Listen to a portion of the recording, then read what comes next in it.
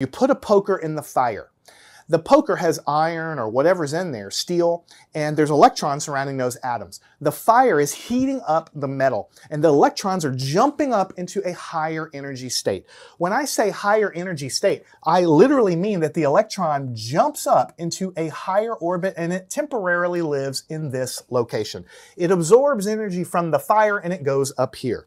But you see, electrons don't like to stay in the high energy states. They want to be as low as they can in a low energy state. So almost immediately this electron goes back down into this ground state right here. And during the process of falling in like this, and again, it's not falling in like a planet. That's a quantum thing we'll talk about in more detail later, but you can imagine it doing something like this.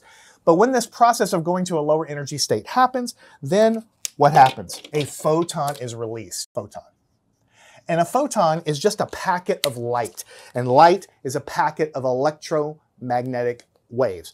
Electro, because there's an electric field present in the photon, and magnetic, because there's a magnetic field present. Traveling together, they're a packet of electricity and magnetism we call an electromagnetic wave. And when I say a lower energy state, it's analogous to, on Earth, this pin is at a higher energy state, and when I get closer to the Earth, it's in a lower energy state. Because if I drop it from here, you see, it can't really hit the ground very hard. So the energy, it's not much energy there, so it's not hitting very hard when it's converted to kinetic energy. But if I drop it from a larger height, it has more potential energy because when it hits the ground, it's going faster.